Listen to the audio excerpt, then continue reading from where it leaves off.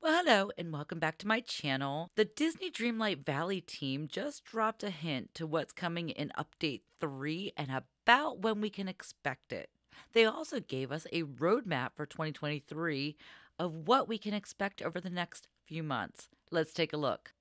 The first update, which is update number 3, is coming to us in February. Only a couple weeks away, but they say it's going to be a few weeks. So I would expect this probably mid February. But we are going to get Maribel from Encanto. Seriously, she is adorable. And Olaf. And I said Olaf is coming. It didn't come with the with the earlier update with update number 2, but it is coming this time. And those two are both definitely coming in February. Our Star Path. We're going to celebrate Disney's 100th birthday. I cannot wait to see what we get from this. This is going to be so exciting. Also, in April, look at April. I mean, we're going to get Simba. We're going to get Simba. Are we going to have a full on battle between Simba and Scar?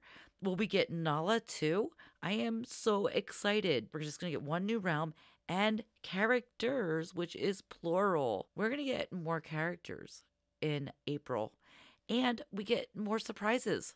And look at that Star Path. That Star Path is we're going to celebrate the Disney parks.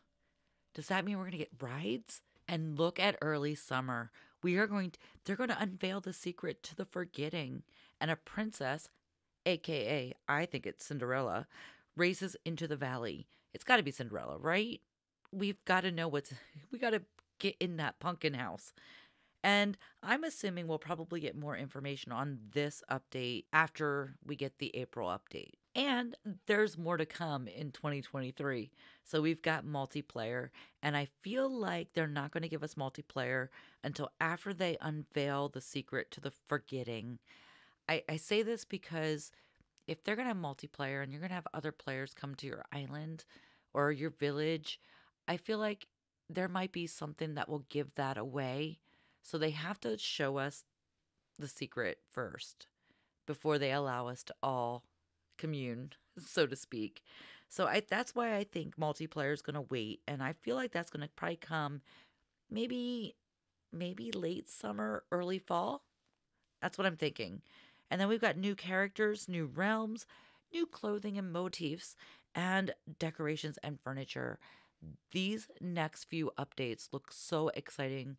I cannot wait to play. Let me know in the comments which update is going to be your favorite. Which one do you think is going to be your favorite? I think April's going to be it for me.